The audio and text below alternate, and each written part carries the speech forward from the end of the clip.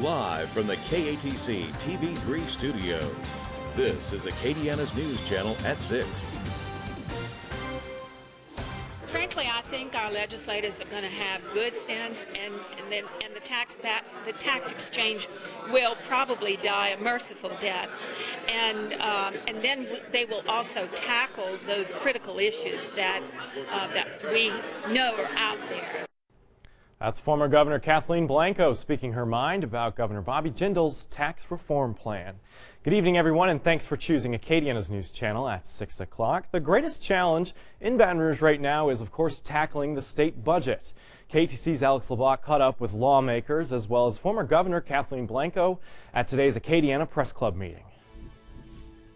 There was one thing on the minds of the lawmakers at today's forum at SLCC. The biggest challenge we got. The biggest issue, I think, for us right now in Acadiana is to solve the situation with the LSU. On the minds of the lawmakers at today's forum at SLCC. The biggest challenge we got this session is, of course, the budget. The hurdles will be tax reform, of course, and the budget. Balancing the budget is going to be, in my mind, with the addition of the tax reform. But balancing the budget is probably the biggest hurdle we have. Balancing the budget is a key issue for the Louisiana representatives, and so is Governor Jindal's proposed tax reform, which will do away with the state's income tax in favor of a sales tax.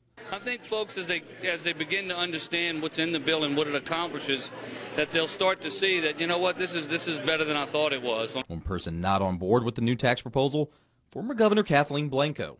Blanco believes the new tax system is a, quote, smoke screen, hiding what she thinks are the real issues, like the state's deficit, which she says won't be fixed by an increase in sales tax. So, then everybody becomes the new tax collector for the state of Louisiana, and not just the retail industry. So it's just very disturbing, I would say. The lawmakers attending today's lunch say they'll probably be debating the bill before the session even begins. In Lafayette, I'm Alex LeBlanc for KATC TV3. Now, those members on the panel we spoke to today all say that they're ready for a spirited debate on the tax reform plan once the session rolls around next month, but many of them have had different items they plan on focusing on once the time comes. The biggest issue, I think, for us right now in Acadiana is to solve the situation with the LSU hospital system and the private partnership. If that issue isn't solved before July 1st, then that budget hole is going to be a lot deeper. The whole teacher evaluation process needs to be re-looked at, re-evaluated. I have a bill in the hopper. It's Act 54, and hopefully that we can look at making sure that the evaluation process is done correctly. And hopefully, at the end of the day, our teachers will be happy with what we're doing. I have a bill, a BP all-spill bill.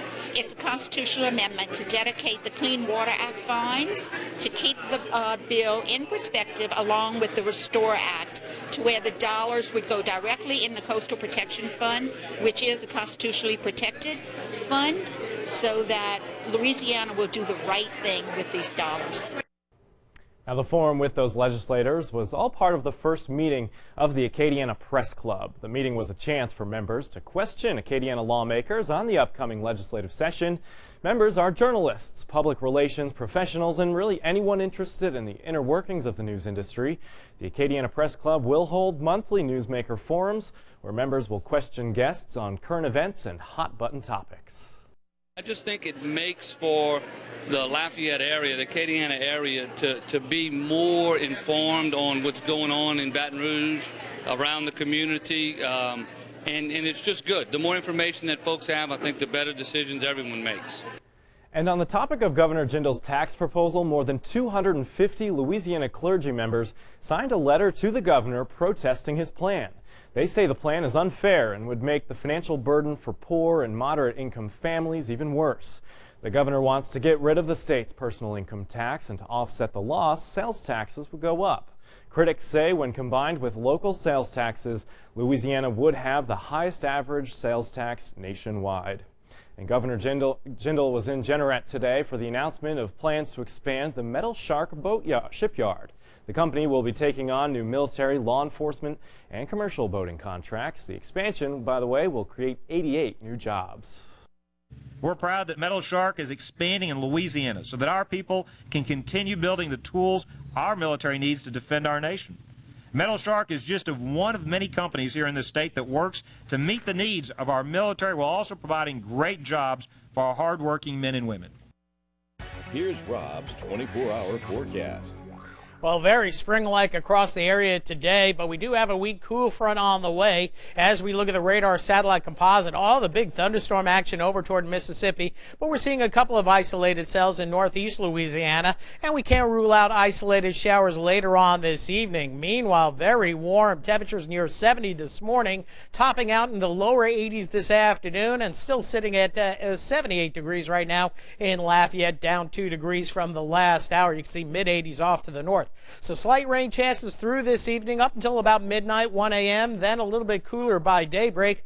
Partly sunny skies tomorrow, not quite as warm, but still warm. 77 the projected high. More unsettled weather midweek and maybe later this week. We'll talk more about that and have your True View forecast coming up in just a bit. All right, thanks, Rob. The town of Doosan was once known as the town that cannot grow. Mayor Johnny Thibodeau is looking to change that, even creating the slogan, Discover the New Doosan. The town annexed 60 acres north of I-10. Progressive Waste is building a transfer station and repair shop for its trucks. Next door, a new Love's truck stop, casino, Wendy's, and Chester's Chicken restaurants will all open. In all, nearly 100 new jobs will be created, and the mayor says this is only the beginning. A Waffle House people has approached us. New motels are looking for the interstate and along this interstate route. So I think that this is just the beginning of something that's going to be real great. Now, if you have painful migraines, challenges with coordination, and strained vision, listen up. They're all symptoms of hydrocephalus. There's no cure for it, and if left untreated, it can lead to death, but there are ways to treat the condition. KATC's Allison Bourne-Vanek spoke to a 15-year-old patient from Franklin and found out how her mother is putting the condition on the map. For years, Lauren Freeman battled painful migraines and headaches. It's like someone stabbing you in your head. Most for migraines, it's horrible. And I went to the emergency room countless times. Lauren learned last year that these were more than painful headaches. A CAT scan revealed a large amount of water on her brain, and she was diagnosed with hydrocephalus. I knew what it was. I knew what to expect. I knew how hard it could be. So I was devastated. Hydrocephalus, also known as waterhead, is when spinal fluid that is normally in your head builds up and it's not able to drain. Treatment for Lauren meant having surgery to get a shunt put into her head. By putting the shunt in place, you can actually set it so that the pressure will be what you want it to be at for that to actually let spinal fluid drain, so the pressure will not get too high in her head and will not cause any further damage in terms of either brain injury or complications such as headaches or vision changes. Since her diagnosis, Lauren's mother has started the first pediatric hydrocephalus foundation chapter in Louisiana. I hope that this support group helps other kids with hydrocephalus to find someone that they can share their story and feel comfort and know that they're not the only ones going through this. In Lafayette, I'm Allison Bourne-Vanek for KATC TV3. Lauren's mother, Rebecca Wright, is currently organizing the first fundraiser for Louisiana's chapter of the Pediatric Hydrocephalus Foundation. It will be held March 27th at the Ice Gators playoff game, and if you use the code ICE, you get tickets to the game for $10, and $1 from each ticket will be donated to the organization. Still ahead at 6 o'clock, new developments in the search for a missing teacher from New Orleans. That's after Rob's True View forecast. Some unsettled changes on the way. He's got the details right after this.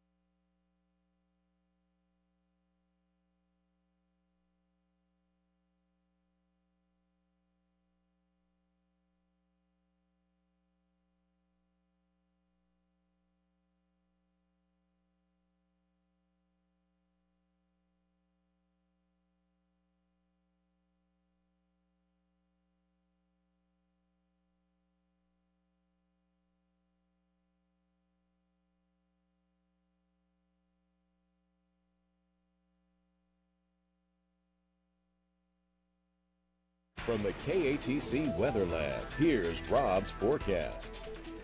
Welcome back. Well, very warm out there today, slightly cooler as we go through the middle part of the week, and the risk of even a few showers this evening as a weak front pushes on in. Now, as we take a look at Power Doppler HD, we've opened it up to spy on some showers and thunderstorms that well north of the area up toward Concordia and Catahoula parishes where a severe thunderstorm watch has just been extended. That's mainly north of Avoyelles Parish and northeast of Rapides Parish. And you can see heavier storms near the Natchez area, then into much of Mississippi. In fact, as we look at Titan 3D, we'll see some of the 3D growth on some of these cells up to about 45 to 50,000 feet, and the possibility of some hail. That's why there are severe thunderstorm watches for our friends off to the east. In fact, as we put the radar satellite composite, the southeast seeing strong storms, a lot of the energy focusing here. Meanwhile, farther to the north, it's all snow, a disturbance in the northwest producing snow in the Big Sky country, and then a nice swath of snow across the Great Lakes into the northeast. So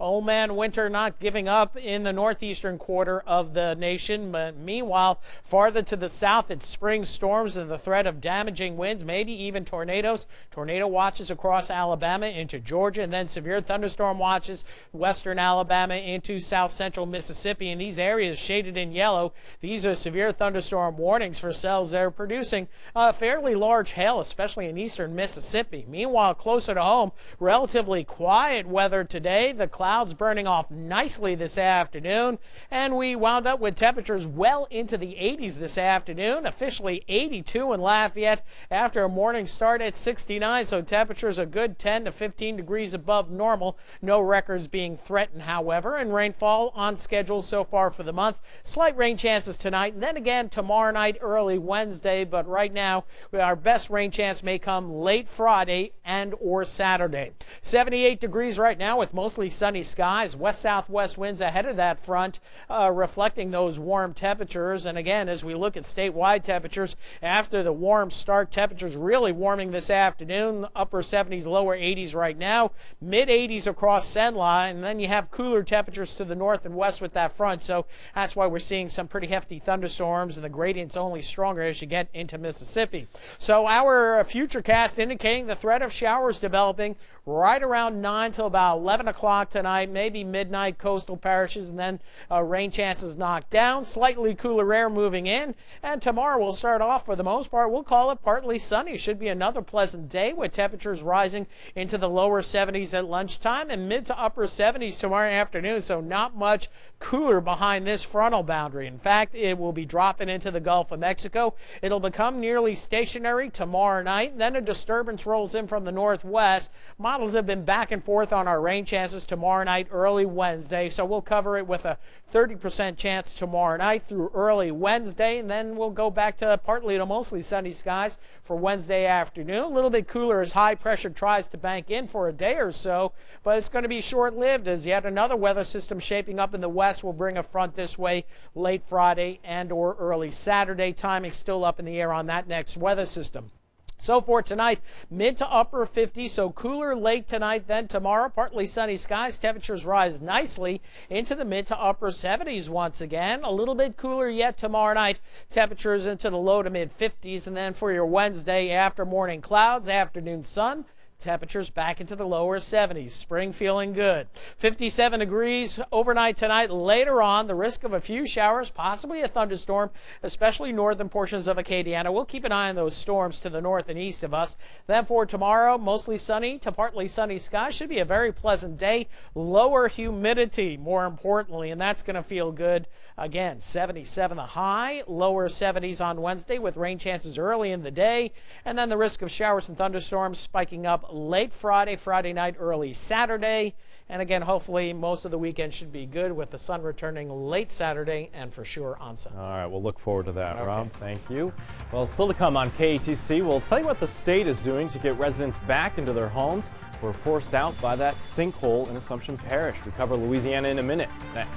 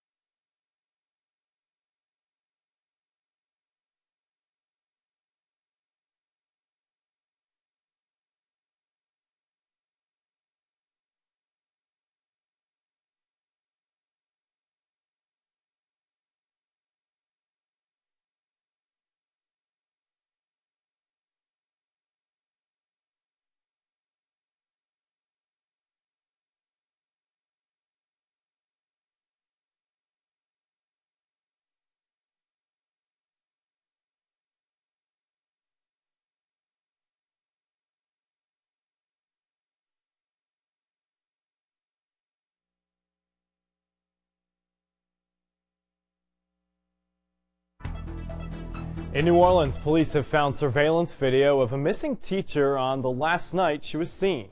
Police say they believe Terilyn Manette was traveling alone in her car after she left a New Orleans bar.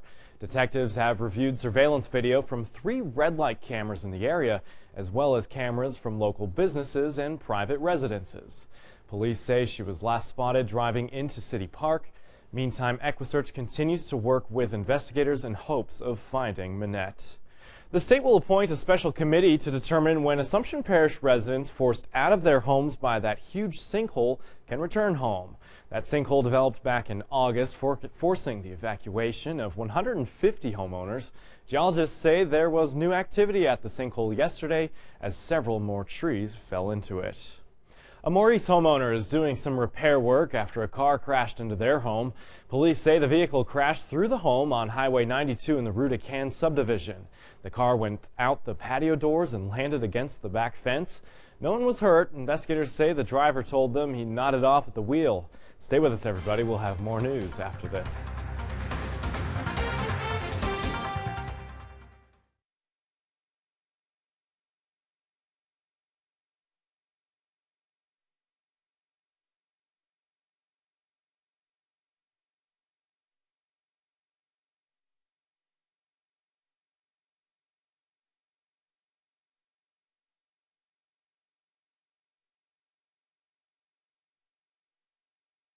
KATC and Roofing Louisiana teaming up to provide tools for schools.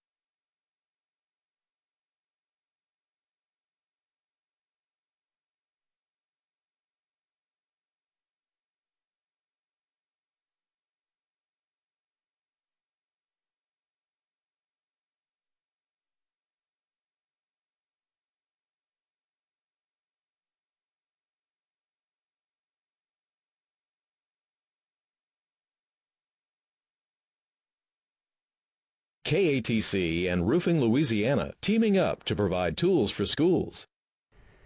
The Tools for Schools team on the road again. This week they're at Northside High School. KATC's Daniel Phillips makes the delivery. Well, we're here at Northside High School. KATC has partnered with Roofing Louisiana for the Tools for Schools program. We're helping to get resources into the classroom. Now today we're delivering a set of tables, chairs, headphones to Miss Guidry's classroom so she can help put together a media center. We'll go on inside and check it out. We do a lot of blogging, a lot of technology in the classroom, so I wanted to create a media center for my seniors so that they can come in and use our technology whenever they need it. So excited that we could get stuff for the kids so that their learning will be easier. They can take a more active role in their learning and be more comfortable in our classroom environment. What kind of stuff do you guys do with the blogs? We read an article of the week and then we type up a paragraph on like a reflection about it. From all of us at Northside, thank you for school!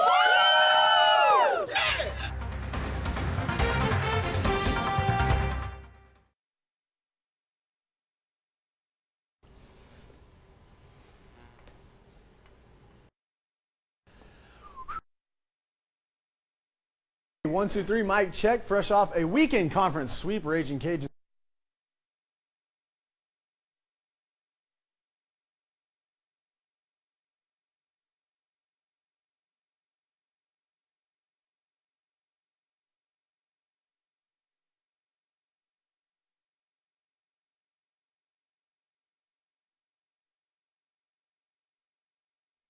Check 1, 2, 3. Fresh off a weekend conference sweep, Raging Cajuns baseball now 16-3 on the year.